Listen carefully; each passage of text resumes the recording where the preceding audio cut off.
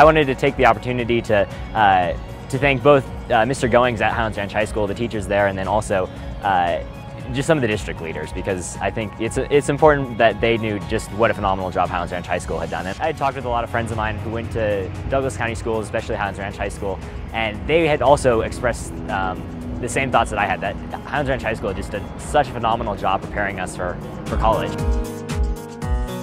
I definitely feel far more prepared than any of the other students who went to other high schools.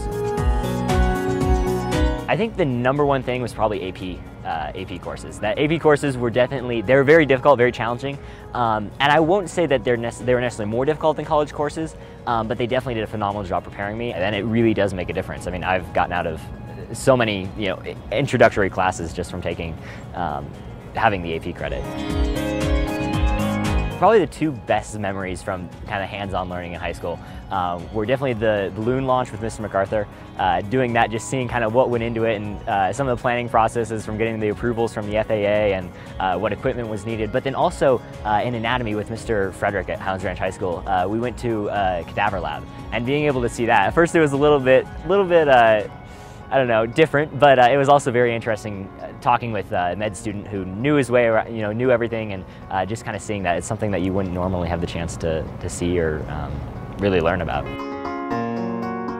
It's one thing to learn the information in a classroom, but then to take that information and actually be able to apply it to a real world situation is a completely different level. And so to have that, be able to do that in high school, especially with the balloon launch or the cadaver lab or any number of other opportunities, it's really unique and special.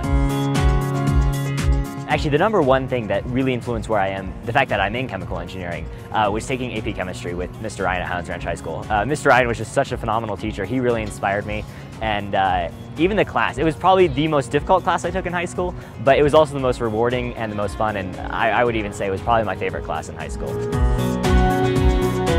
A huge thank you to Mr. Goings and all the teachers who I had in high school. I honestly think every class that I took, I guess I don't regret any of the classes that I took. Each one expanded my knowledge and my horizons in a different direction, and it was all very beneficial, and I really could not thank those teachers and Mr. Goings enough for what they did.